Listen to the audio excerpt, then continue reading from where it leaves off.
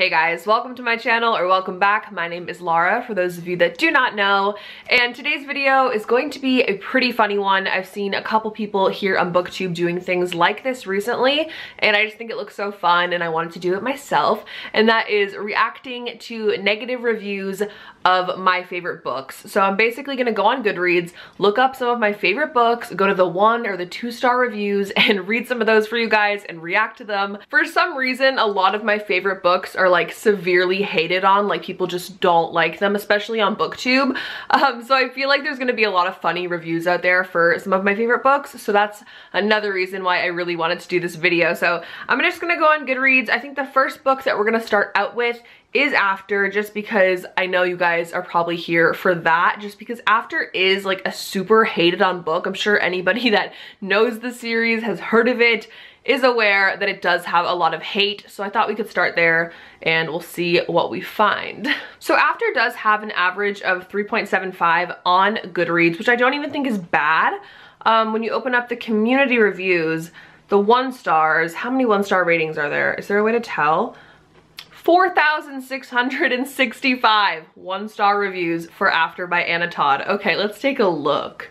Okay, starting with this review from Chelsea. Chelsea says, I'm pretty fucking sure everyone who rated this high don't even read real books. You all just liked the smut. Read sex scenes. So much you don't even know what a good book looks like. And don't tell me I didn't like this book because of the smut. It's Harry, or Hardin, and Tessa's love story. Because oh, how many times have I heard this one? 1, their love story is shit.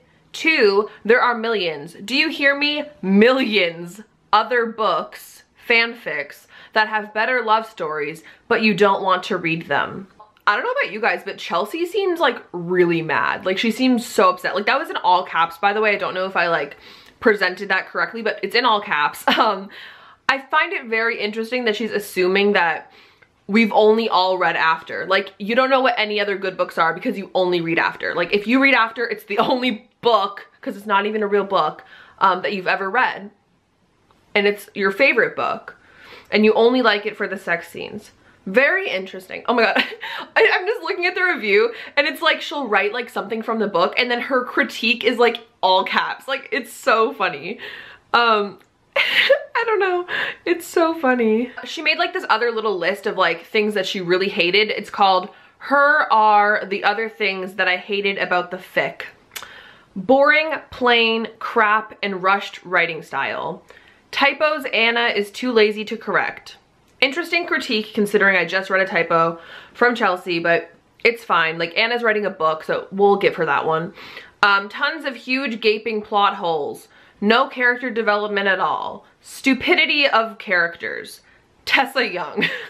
Just Tessa Young. The fact that Anna did not only change the One Direction boys' personalities, but she also made them into sick, womanizing assholes, which, by the way, real fans are trying to get off Harry's image to the media. Okay. I just like don't know what to say. Like I feel like, and correct me if I'm wrong, like those of you that like After like me, I feel like everybody that critiques After is basing their critiques solely on the first book, which I guess is fair because you don't have to read a whole series, you know?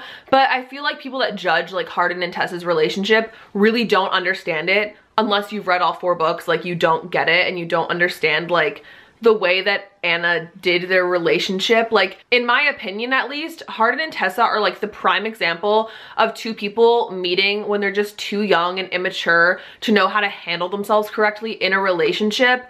And it's like, people always talk about like that one girl that like got away because you were too stupid to know how to keep her. That's how I feel about Hardin and Tessa, and you wouldn't know that unless you've read the whole series. So while Chelsea raises some interesting points,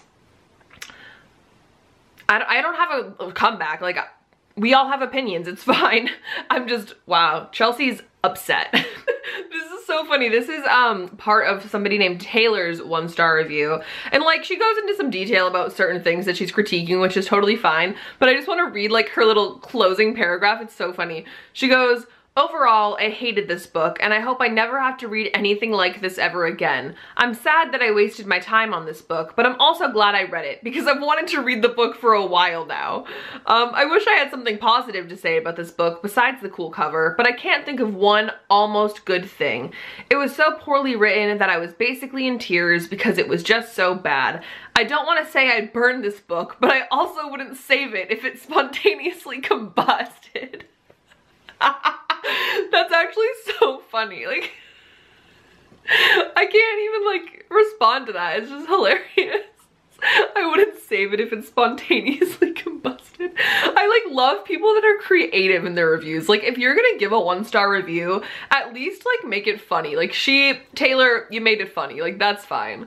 Okay, so that's gonna be it for After. I think the next book that I want to look up is Looking for Alaska, because I know a lot of people have like their issues with this book. I personally love it, and I really stand by the fact that I love it. Every time I reread it, I'm like, maybe this time I'll hate it. Like, everyone seems to hate it, so maybe this time. And then I reread it and I'm like, still love it. So I don't know, it's all about personal preference. I always talk about that on my channel. Okay, Looking for Alaska, let's see.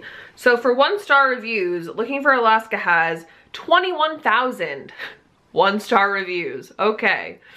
Okay, this review is from Shelby, and it says, "That's me, realizing I was about to give a big 1-star to a super popular book on Goodreads." She's like narrating it like it's a movie. Like, it reminds me of like the opening of like those movies or like a trailer where it like shows the girl and then you hear like the narration like, that's me. Like, that's literally what she's doing. It's so funny.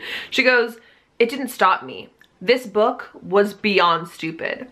Miles is a little nerd boy from Florida.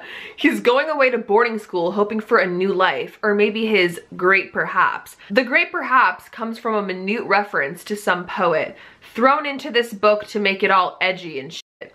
Fail. Once he gets there, his roommate, the character that is so poor but super smart, befriends him. The Colonel, aka Chip, takes Miles, now known as Pudge, under his wing, and now he has friends, including the super special Alaska. She's the beautiful, cool, and elusive girl. She's moody and spontaneous. Of course, the boys all love her, including Pudge." And then she goes, "And another thing, and this was a big one for me. John Green, you've had enough dang money that if you're going to write Southern characters, at least try. Try to get them halfway right. You basically just put every stupid stereotype known into the characters that are Southern for this book. You made them all sound stupid." And then she goes, "I hate to tell you, honey, but the last time I checked, Florida's also in the South. They have accents too. You lost a star just for not taking the 2 seconds to research Southern speech." When you hate the fact that John Green didn't make his characters Southern enough, so you take a star, like, bye, like, goodbye to your last star. Like, could have been 2 stars if you at least made them Southern correctly. Oh my god, Shelby, girl, that's so funny. Another review says, "White girl who's not like other girls finds the boy of her dreams. A white boy who's not like the other boys. This perfectly sums up every John Green book. All his characters are socially awkward, know the names of foreign poets, and come up with phrases like, 'My thoughts are stars I cannot put into constellations randomly.' It's so pretentious. John Green is one of the most overrated authors in YA." When you're using like examples from his other book to like say that Looking for Alaska is bad, like stick to one book, girl. Like, it's fine.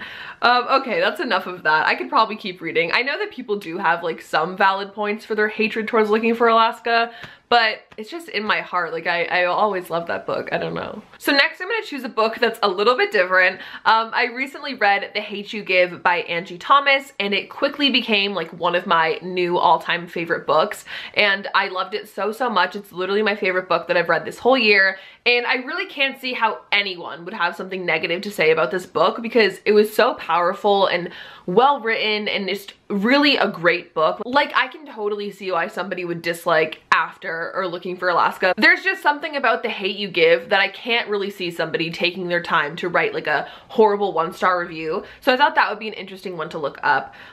Pulling it up here on Goodreads, it says that it has 1,200 negative 1-star reviews on Goodreads. So that's pretty interesting that 1,200 people really didn't like this book. So I just wanted to read maybe some of these and just see what people had to say. Okay, so this person's post, she starts out by saying, the fact of the matter is you cannot fight racism with racism, and you cannot judge a whole group of people, in this case the police, based off of a few people's actions. Then she gives some examples of when the main characters in The Hate You Give are talking about things that white people do, and they say, I swear, I don't understand white people. Breadcrumbs on macaroni, kissing dogs on the mouth, treating their dogs like they're all kids, purposely doing shit that could kill them, calling Target Tajay like it makes it fancier, saying dumb shit to their parents, and then going back to what this person said, they wrote, if that isn't racist, I don't know what is. I hate dogs and I'll never be caught kissing them on their mouths. I don't call Target Tarjay, and any kid of any race at some point in their life has said something dumb to their parents. Now I'd like for you to take a minute and think about if the races had been switched in this context. Everyone would be flipping their shit. Is it controversial to say that racism against white people doesn't exist?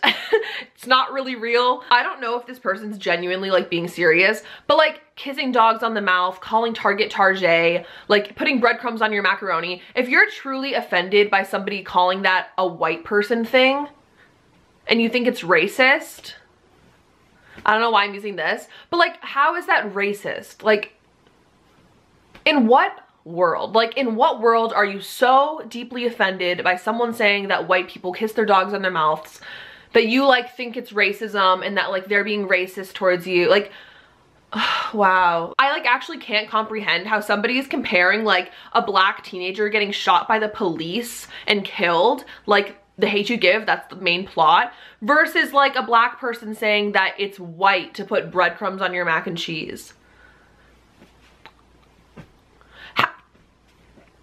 I like don't have anything to say. Like that just seems so,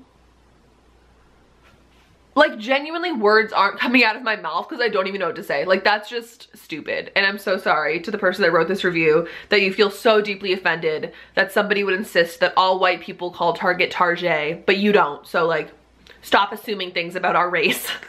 I can't. Okay, I'm not gonna read another review from The Hate You Give. I just can't do it. I'm gonna look up one more book, and that's gonna be Breathe by Abby Glines. This is one of my favorite series, the Seabreeze series, and I know people probably have stuff to say about it, so I'm gonna find some things. Okay, this person has a 1-star review. She says, the characters, the setting, the way they talk, none of that felt real for a single second. It was a light reading. There weren't any particularly boring passages, but it lacked any truth in it. I know that when you read fantasy, there's the supernatural element that doesn't make it real as well, but underneath the surface is supposed to be some deeper message or thought, usually slightly pushed away by the romantic plot and whatever. But in contemporary fiction, where there is no fantasy background to distract you, there should be more focus on the characters and you should take something out of the story. Literature is there to entertain, but also to educate or give you some sort of advice that you can take with you and even apply in a situation you might be in now or one day. Breathe was only telling you a fairy tale of a Hollywood teenage film. Sweet Cinderella-ish girl is rewarded for her harsh life by meeting the Prince Charming who's there to rescue her. And then she says, I quite enjoyed the Vincent Boys, Glines' other book that she wrote after this one, but this one was just disappointing, which I think is so funny because I hate the Vincent Boys, but I love Breathe, so that's just really telling of the fact that, you know, we all have different views on things. But I don't know, I kind of disagree with this person because I don't think that books need to speak some type of truth and teach a lesson. Like, yeah, it's really great and dandy when like a contemporary is like informative and you learn about something and it's like educational and you can really take something away from it. But you can also just read a book for fun and you enjoy it and it's like drama and it's like addictive and entertainment. Not to be dramatic, but like how dare somebody say that you can't just read a book for entertainment? Like, you 100% can. That's like saying you can't listen to music that doesn't teach you about a deeper lesson or meaning, or you can't watch a movie that's just funny. Like, I think you can, and people do it, and it's real, and like you don't have to read a book just because it has some insane deep meaning. Like you guys know, like I do read books that are like that and I don't, and that's perfectly fine. Like you could read a book just because it's entertaining and fun, which I basically always say about Abby Glein's books anyways, is that they're like pure entertainment and just super fun.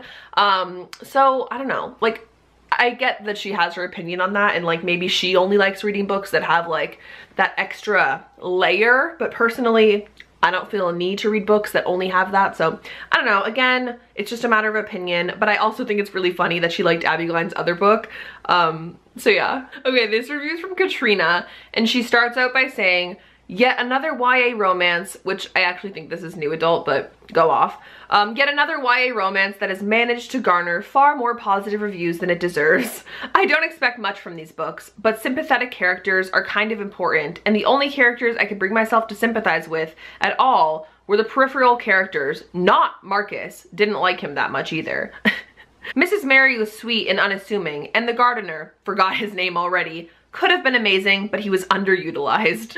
The one-liners in this particular romance far surpassed my expectations. However, while I was expecting some cheese, I had no idea how often I would be fighting my gag reflex.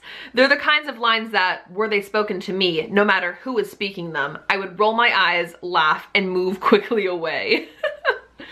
Oh my god. She closes it off by saying, it's unrealistic portrayals, sappy, nauseating dialogue, unresolved plot points, convenient write-offs, and unsympathetic, shallow characters made this yet another disappointment for me.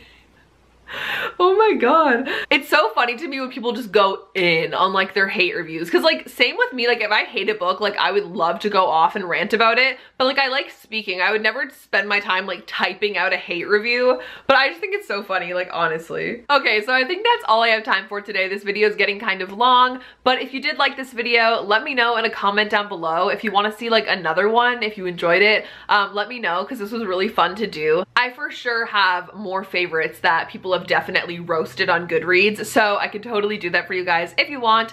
Give this video a thumbs up and subscribe to my channel if you've not already and you enjoyed the video. I really appreciate it. You can also click my notification bell so you can be notified whenever I post a new video. You can also follow me on my Twitter and Instagram down below. They're both just at LovellyLikeLaura. I love talking to you guys on there. But other than that, thank you guys so much for watching this video. I really appreciate it, and I hope you guys have an absolutely wonderful day. Bye!